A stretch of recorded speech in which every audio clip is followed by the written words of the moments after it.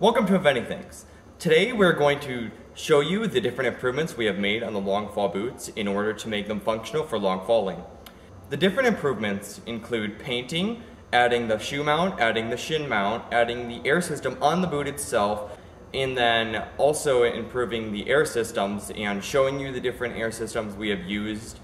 So let's get straight to that because there's a lot to cover in this video.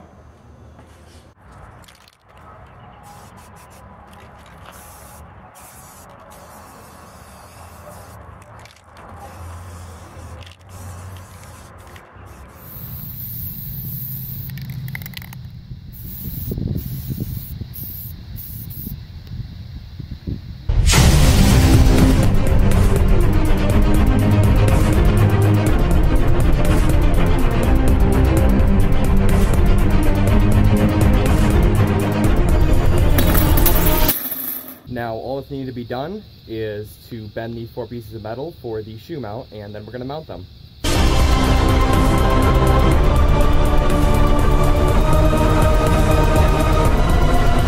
I can't leave this out of the video, but walking in these boots just make me look like a dinosaur, and I've uploaded and showed people on Instagram, and it's just comical, so I'm going to include that part here.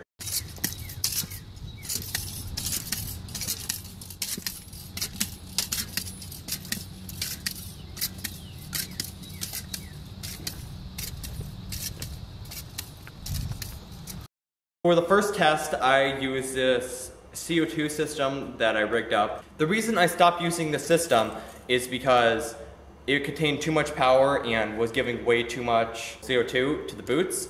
And I didn't purchase the right regulator, and I was using an air regulator, which didn't work properly and ended up leaking out all the CO2, which cost me about $18. So, deciding to replace this uncomfortable CO2 tank, I decided to switch to something a lot better. And the air tanks that I'm using came from a semi. There is a lot more volume of air, which allows me to do multiple tests or to do greater distances. Let's go show you the air system in which this connects to. The air system that is not very complicated. It is just a check valve which helps prevent air from going back into the tube that it came from, and a relief valve rated for 150 psi. And these are what we've come up with after testing. We also added a shin mount and rubber bottom for grip. Thank you for watching. We really do appreciate it, and please like this video and subscribe if you do enjoy this content.